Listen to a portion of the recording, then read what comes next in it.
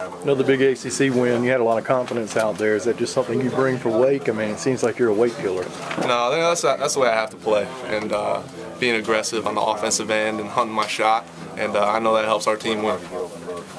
You guys have a tough Florida State game coming up. I know you just have to put this behind you right away. You saw what they did against UNC. What are your thoughts just going into that game? You know, it's going to be a man's game. The players have to step up, and we'll be ready. We have 1 day of preparation, and then we'll be ready to go. And a double-double, 20 points, 10 rebounds. What was going on out there that you just had so much success?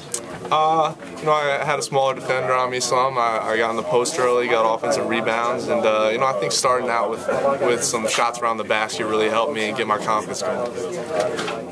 How comfortable are you with your role off the bench? Whatever role I'm in, I think I bring some things to our team that other guys don't have, and I can score the basketball in a variety of ways. I just have to be consistent.